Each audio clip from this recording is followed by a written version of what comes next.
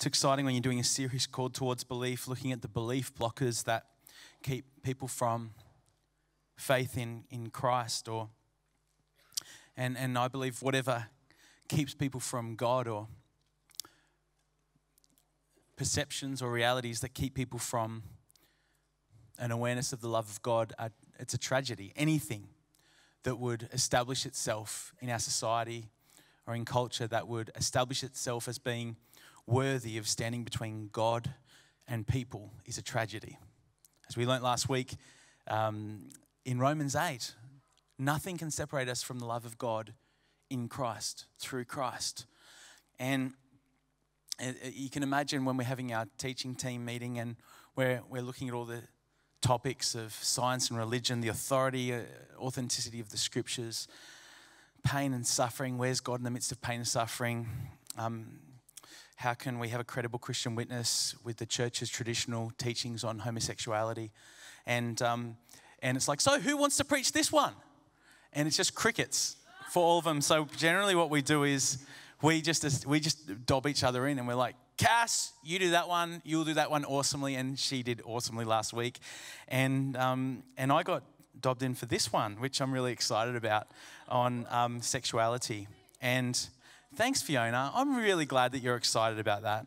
And Lockie Donaldson tonight on science and religion. Lockie is one of the greatest minds in our church, and he has a character that is he's a man that has a heart after the Lord. But he also has a wonderful mind, and he thinks differently about things than anyone else I know. And so come along. I just want to start with a story. I wasn't going to share this story, but I felt prompted to just then. I'm actually just emotional thinking about it. Went out to a movie with my wife last week, a rare movie, the first date night we've had in a long, long time. And we were at the hot chocolate shop at, what's it called, at West Lakes? San Churros, quality health food there. And I was eating some quality health food, and Nikki is sharing with me about some very important things, which I can't remember. And she's not here. It's okay. I've got 2 sick boys, so I've got a leave pass, to be honest, this morning.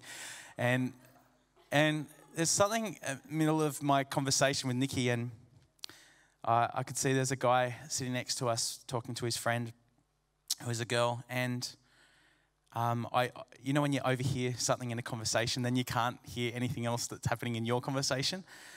And I heard this guy talking about when his parents and the elders in his church, when he came out to the elders in his church, came out of the closet, and he was kind of laughing about it and saying how they kind of freaked out.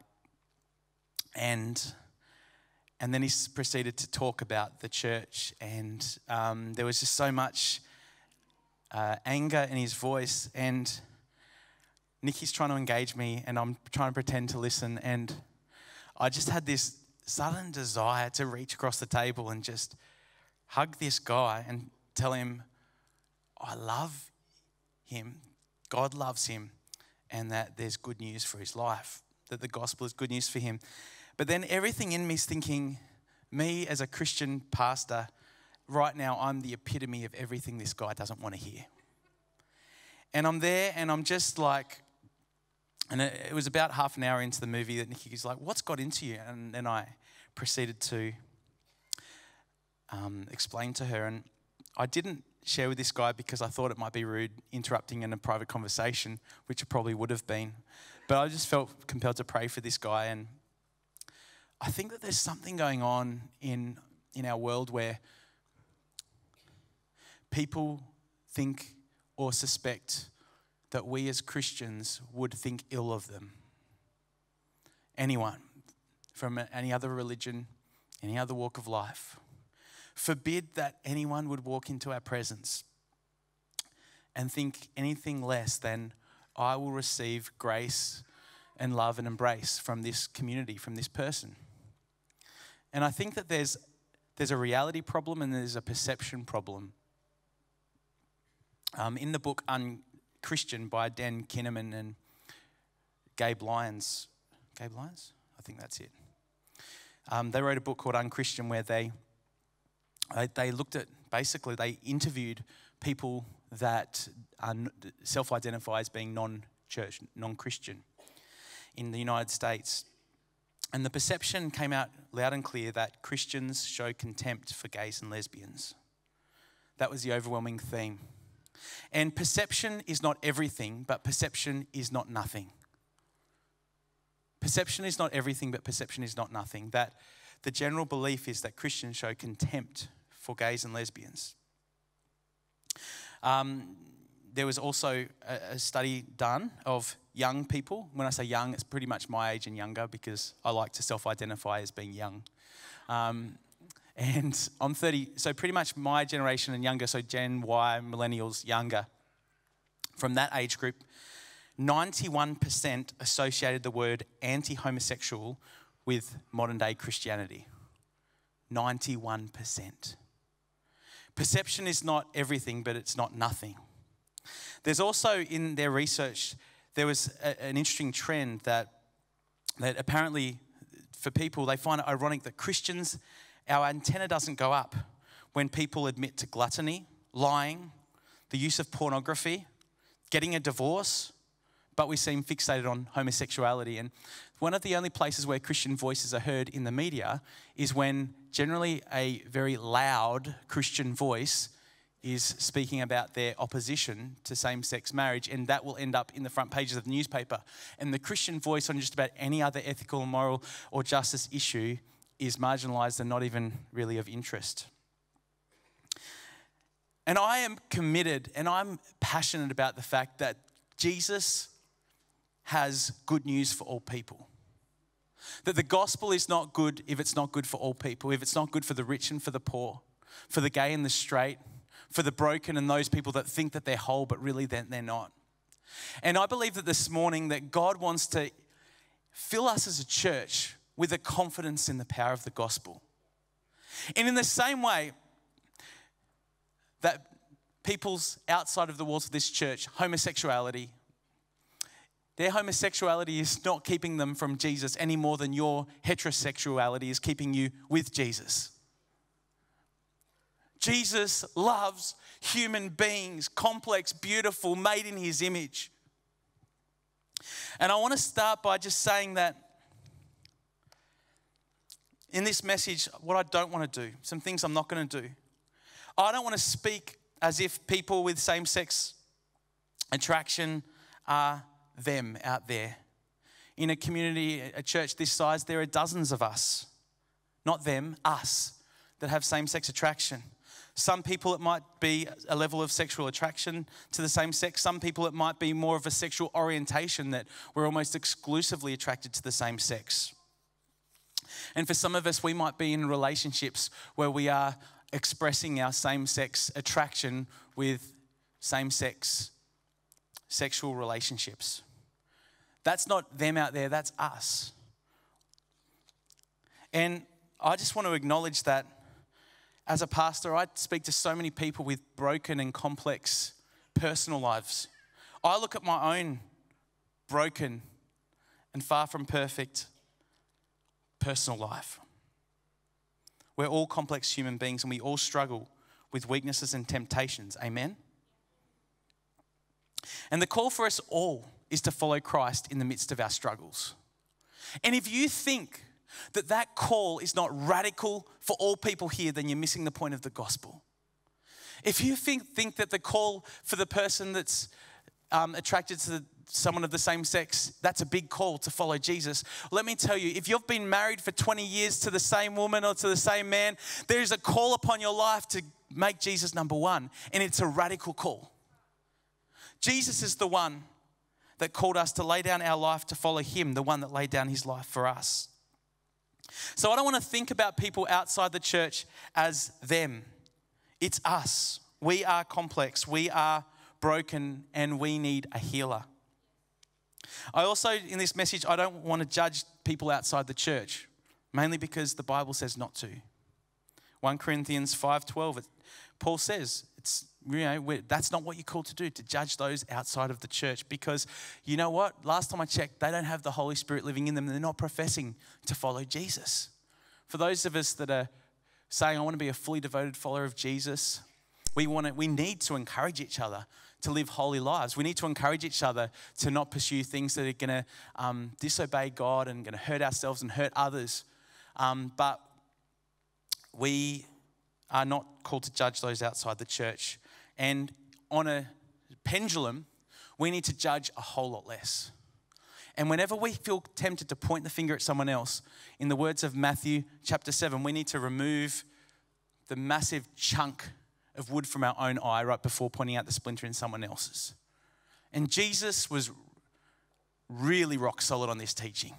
This is what Jesus majored on: hypocrisy. And we need to be really careful on it. The other thing I'm not going to do is I'm not going to elevate this idea that sexuality is the great moral issue of our day. Do you know what? As Kevin Rudd said famously, that climate change is the greatest moral challenge of our world today. That went well for him. The truth is, the greatest moral challenge to the church and the greatest moral challenge to Western civilization is not homosexuality. What a load of rhubarb. The greatest moral issue of our day is self-righteousness and people refusing to acknowledge their need for Jesus. And that can manifest by people being completely rebellious and independent in their personal life. It can manifest itself by people being religious, fundamentalist, hypocrites, convinced that they know best and everyone else is wrong. It can manifest by people being so full of pride that they don't open up to the possibility that God might want to intervene in their life. Self-righteousness, saying, I don't need Jesus, I don't need saving, I don't need forgiveness. It's like Donald Trump said, I'm a Christian, but I've never asked for forgiveness. I've never met a Christian that's never acknowledged the need. It's kind of like, last time I checked, it's kind of like Christianity 1A. I need forgiveness. But I'm not his judge. Jesus is. I don't know the condition of his heart.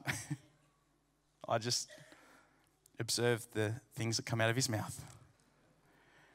The other thing that I'm not going to do is I will not make apologies for the radical call of Jesus in the Gospels. Because it's challenging for everyone here to live lives where we deny ourselves and we put him first. In Luke 9:23, Jesus said, if anyone wants to be my disciple, you need to take up your cross and follow him. And it should not be surprising to anyone. And they say, wow, doesn't Christianity sound really hard? The radical moral framework of Christianity, isn't that difficult to live out? And that's when we say, yes, it is. But our starting point is the fact that God came to earth and he was tortured for us and he chose it for us and he gave us grace and unconditional love. And he says, I love you just the way you are. And then we get to live for him. And so it doesn't seem so bad if we think about where it all starts. It starts with the finished work of Jesus. It starts with the unconditional, unfathomable, relentless love of God who would do anything for us. But there is a radical call, not to die for the sins of the world, but to take up our cross and follow him. Be people of the cross. To deny ourselves and to deny anything that would come between us and God. Any idolatry or anything that would come between us and God. You see, Jesus is not just our teacher. He is our example. And never let anyone tell you, half of this room in this today is single and not in a marriage relationship. And I want to tell you, never let anyone look down on you because you are single. The most whole, the most complete, the most satisfied, the most secure human being that ever lived was the Lord Jesus. When he was picking disciples to change the world, to turn the world upside down, he picked single men except for one. Never let anyone look down on you or say that you are lacking or that you need completing with another human being. Jesus is not just our teacher, he's our example. He is the most whole person that ever lived. And Jesus didn't go around lowering the bar and saying, do whatever you want. Jesus radically raised the bar for sexual ethics. And he said, you know what? You think you're crystal clean? You think you're pure? You think you haven't done this, this, and this? Well, if you've looked at someone with lust in your eyes, you've committed adultery in the heart. I stand before you today as an adulterer of the heart. When I look at myself, I don't think, oh God, thank God I'm not like those people. Do you know what? I am one of those people. I am one of those people. I am a sinner, saved by God's grace, and by his grace, I want to live a redeemed life. I want to be changed, and God's still working on my heart. He's still working on my eyes. He's still working to conform me to the image of Jesus. I wonder if he's doing that in you. And I wonder if that might give you more grace for some people that are just earlier along the journey. You see in the Bible, in the book of 1 Corinthians 6, verses 9 to 11, it says, "Do you not know that wrongdoers will not inherit the kingdom of God? Don't be deceived. Neither the sexually immoral, the idolatrous, or adulterers, nor men who have sex with men, nor thieves, nor greedy, nor drunkards, nor slanderers, nor swindlers will inherit the kingdom of God." And that's what some of you were. But you were washed, you were sanctified, you were justified in the name of the Lord Jesus Christ and by the Spirit of God. You see, Paul basically lists a whole pile of things that the church, people in the church used to be. What it tells me is the church is a tapestry of all the different sins across society. And then we come to Jesus and then we say, those things no longer define us. We are the people of God and those things no longer define us. And that's what we were, but we have been washed, we have been sanctified, we have been set apart. And the church, as it continues to be the hands and feet in Jesus, we will continue and we must continue to be a people that represent all the different walks of life that meet the amazing grace of Jesus. You see, the problem for me as a pastor is, I find this pretty confronting because most of the conversations I have with people about sensitive issues had to do with idolatry. People putting other things before God. That's a massive issue in our society, isn't it, Pastor? This is just, and I'm not talking, this is even in us as Christian leaders. Idolatry, greed, sexual immorality. I mean, the number of us in this room that struggle with pornography addictions.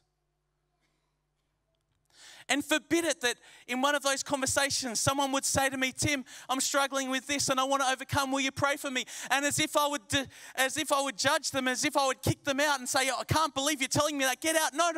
The heart of God is to say, "Thank you so much for bringing that into light. I want to bring healing. I want to help you to claim victory over this by the Holy Spirit. I want to build good patterns into your life. I want to renew your mind." That's what you were. That's not who you are. That's what we think about pornography. That's what we think about greed. That's what we think about idolatry. And that's what we should think about homosexuality as well. We should be people of grace, people of confidence in the power of the gospel to say there are some things that are in our past and some things that are even in our present that will not define our future. Our identity is be people of the Spirit. Jesus raises the standards and he says, ultimately, no one can reach this bar. And so when you really realize the sexual ethics of Jesus, you realize all of us need to bow our knee and say, "God, I need you. God, I'm sorry."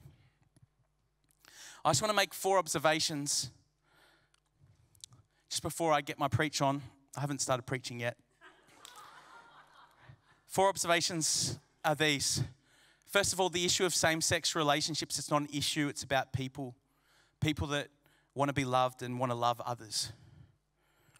I remember when I first started working at my first job out of Christian school. I was this naive little Christian school boy, and I met this guy who identified as a gay man, and I said, "So, can you tell me, did you have a really bad relationship with your father?" Because I thought that's what I was told. I was actually, reflecting back, I was very homophobic as a teenager, and I've had to really repent of that. I was in a Christian school where jokes and all sorts of disgusting things were said, and I really am sorry for that. And I met this guy, and I had a whole pile of preconceived ideas, and I said, "Did you have a bad relationship with your dad?" And he said, "Nah, love my dad." "Well, your mum?" "Nah, love my mum." "Did you have any difficulty as a child or any traumatic experience?" "Nah, great childhood, amazing.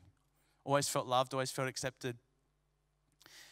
And I started hearing people's stories, and now, without exaggeration, I would have dozens of friends on Facebook that would identify as gay or lesbian, and kids from youth, fellow youth leaders. One of my old pastors growing up is now self-identifying as a gay man, and I'm in touch with all these guys, and it's really important to not see people as an issue.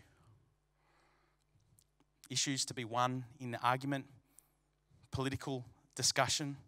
These are people to be loved, and to listen to their stories. I think that's the first thing. And one of the things as Christians, you will never win an argument by getting the politics right. You have to make sure you win people with the love of God. That you look at people in the eye and you let them know that even if you have differences of opinion, I love you and I fundamentally disagree with you and I simultaneously love you at the same time. If you cannot get that right, keep your mouth shut. Secondly, observation. I believe the Bible does have clear answers as to whether homosexual relationships are approved or not in the Bible.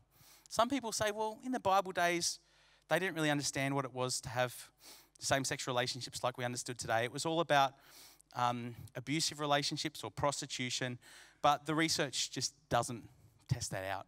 And if you do a study of Romans chapter 1, you'll see that really what Paul is describing is it covers all sorts of same-sex intimate relationships. Even some liberal scholars like William Loader, a guy out of Western Australia, Uniting Church guy who believes and endorses same-sex relationships. He just says you can't make the argument from the Bible. He just believes that the Bible is wrong. Good luck to him. But that's his view. He says you can't make that argument that the Bible approves of same-sex relationships. You can't make it. And the best book on this is a book by a guy called Robert Gagnon. And he's got a blog on this. He's probably the world-leading expert on the New Testament teachings of sexual ethics. The third observation I want to make is that homosexuality is not like the issues of slavery or women in the Bible. Often people say, in the same way that the Bible is anti-slaves and anti-women, it's also anti-homosexual, and we need to just modernize and move on from these perspectives. First of all, the Bible's not pro-slavery. The whole theme of the Old Testament is God liberating his people out of slavery. There's a whole book of the Bible called Philemon about Paul saying, this guy was a slave, but now he's free, and don't make him a slave anymore. And the whole world of slavery back then was very different. It was not the kind of the race-based slavery that we see in relatively modern-day United States. And so while the Bible accommodates for a world where slavery is a reality, the whole thrust of the scriptures is freedom to the captives. Treating people with dignity in the image of God. And right throughout history, whether it be in Europe, whether it be in the United States, there have always, you can repeat that word, always been Christian voices arguing from the Bible against slavery. Even when Christian hypocrites were misreading the Bible with their own cultural lenses. And same with issues of women. There have always been women in leadership. There have always been women in ministry. And there's always been different voices on that. And there's plenty of scriptures. So we can at least sometimes agree to disagree that some Christians will have different perspectives on the role of women in leadership in the church, even though I'm pretty confident about it. There are some Christians that have our Catholic brothers and sisters would say, well, no, only priests can be male. Well, we just agree to disagree on that issue. But it doesn't mean that it's a sub-Christian view. And the final observation is that, actually, I'm going to leave that because I'm running out of time. How does that sound? I'm going to get my preach on now. Now, John chapter 4. So what's the good news that's going to be on your lips? I'm thinking about people outside the walls of this church, maybe some people within the walls of this church, and you feel like you're other. You feel like there's people that they would not even want to come within a Christian community. They would not even want to talk to you about Jesus because of the perceptions that we've been talking about.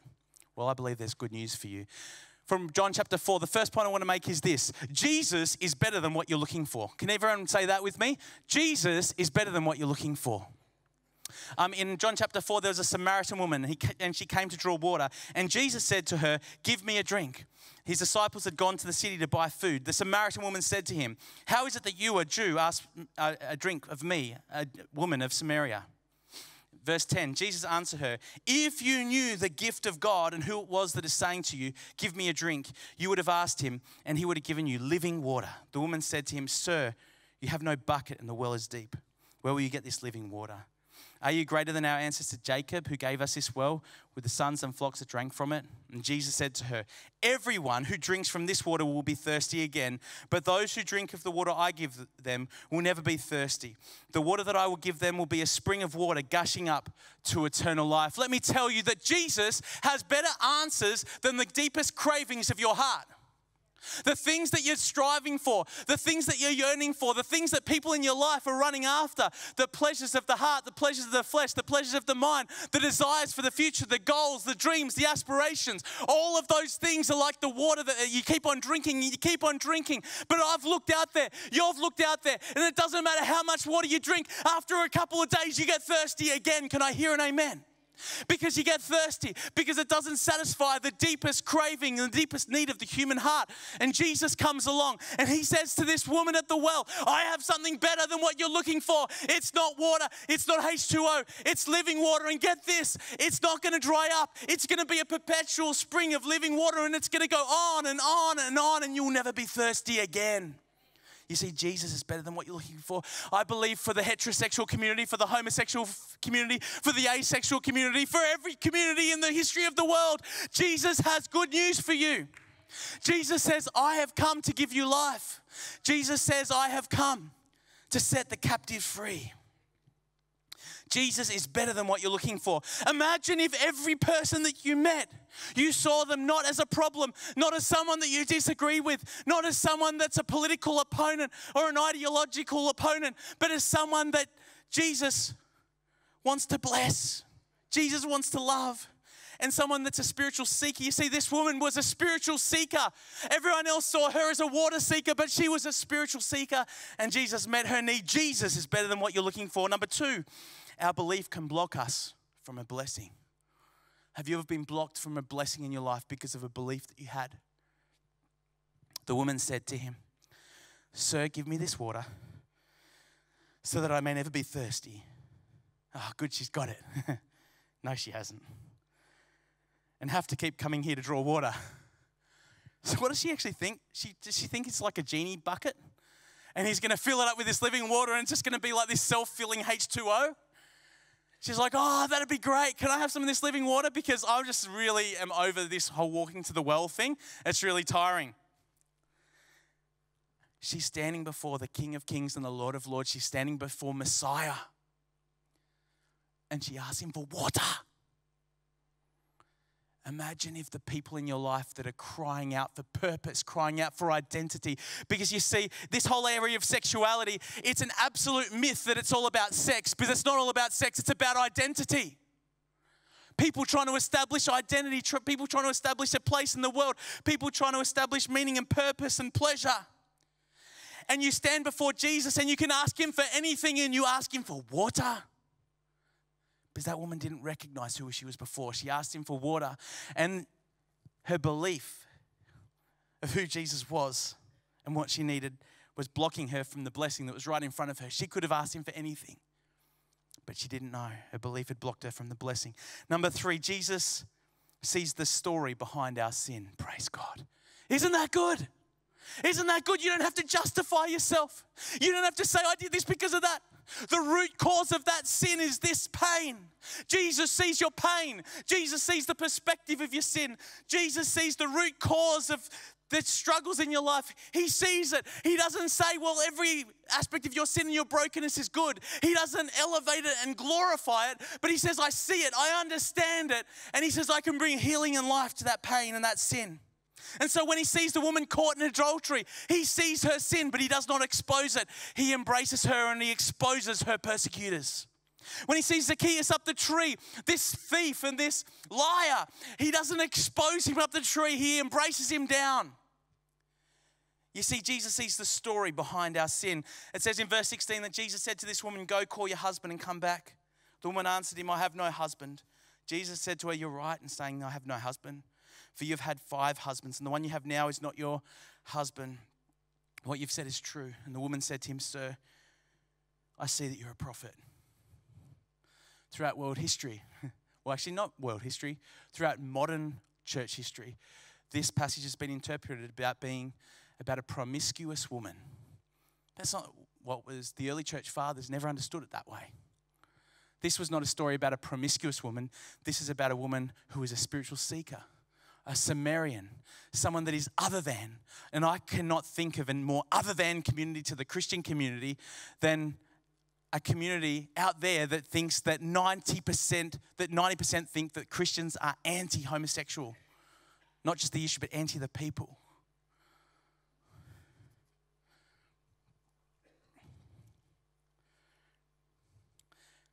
this Sumerian woman, Jesus didn't see her as promiscuous. He saw her as broken and hurting and in pain.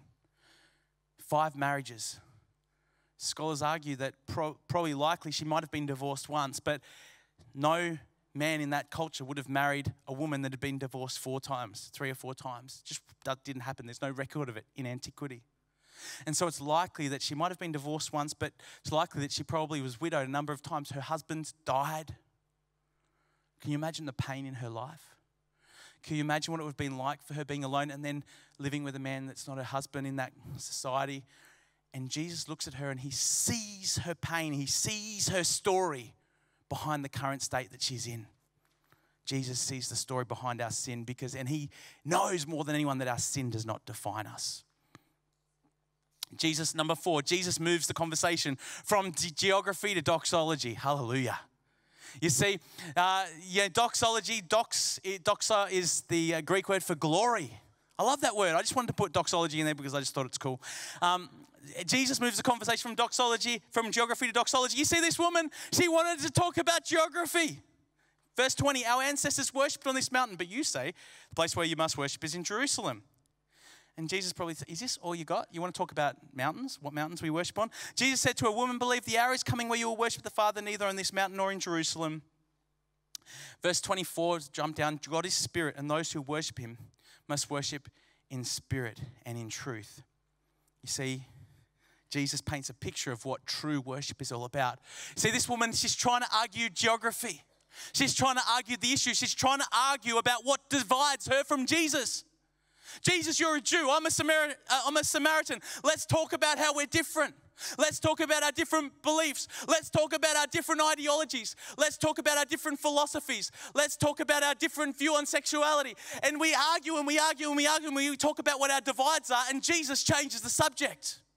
He said, there's an opportunity, there's a time coming where true worshippers, doesn't matter whether you're Samaritan, whether you're Jewish, doesn't matter whether you're Gentile, where all people will worship the Father in spirit and in truth because of what he's about to do.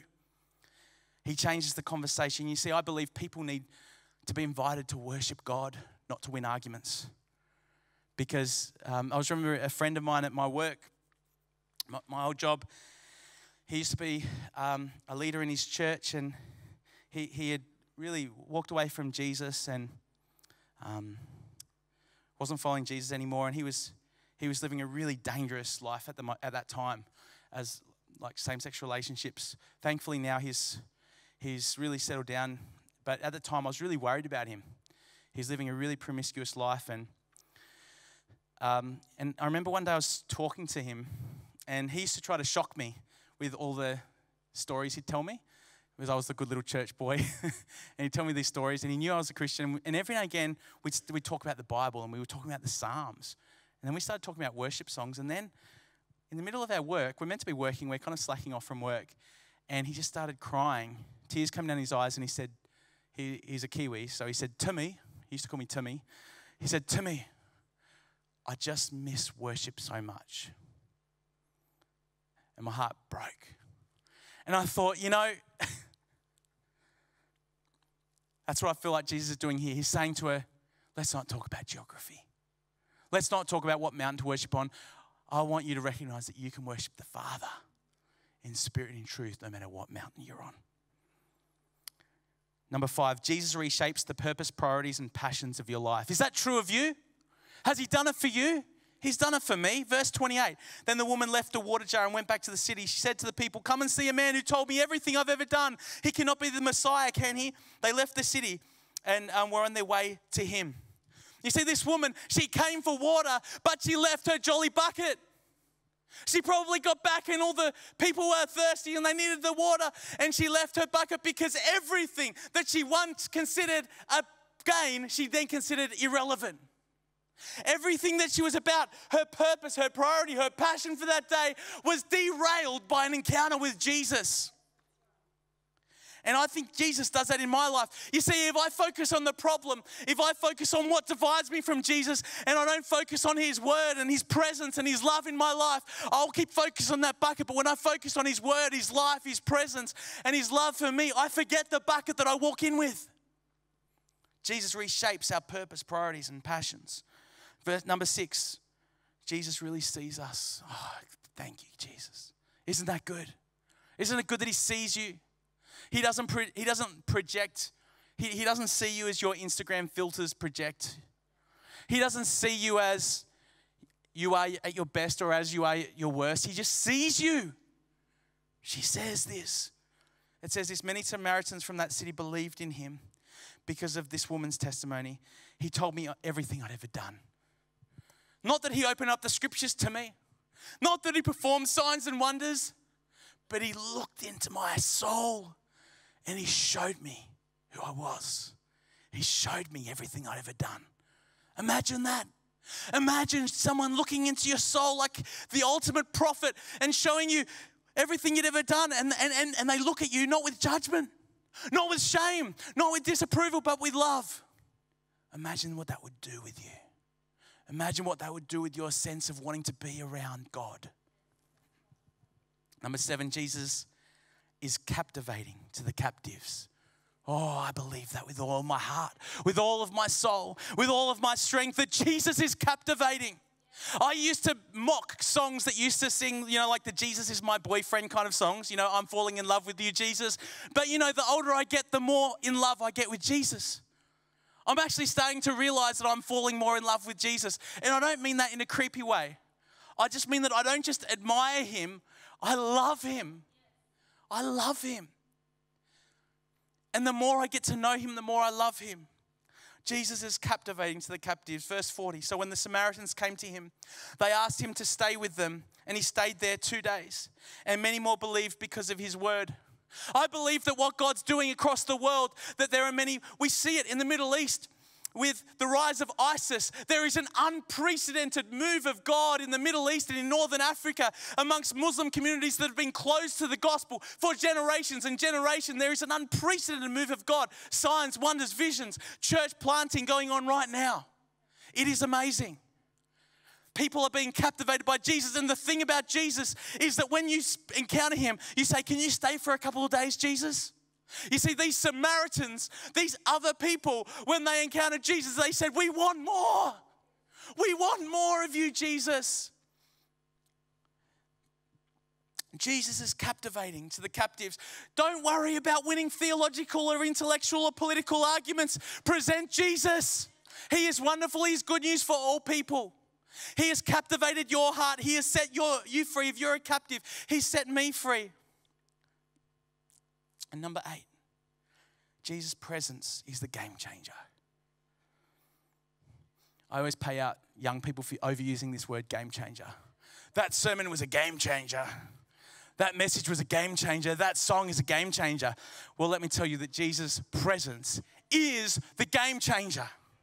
Verse 42, they said to the woman, it's no longer because of what you said that I believe, for we've heard for ourselves, for we know that this is truly the Savior of the world. You see, they encountered Jesus and they were trying to check out, they were trying to discern, is this guy a prophet? Is this guy the Messiah? But after spending time in his presence, everything that they once considered truth was turned on its head. And they said, this Jesus is not just the Messiah, he's not just a prophet, he is the Savior of the world. Don't tell me what God can't do by revealing his presence, his love, and his power, even in the most hard-hearted person, broken person, lost person, lonely person. That's my story. I wonder if it's yours. I wonder if you've had a revelation of how lost you are without Jesus. I wonder if you recognize the glory of the gospel for all people. I want us to look to the screens as we watch this amazing testimony of God's love breaking into someone's heart.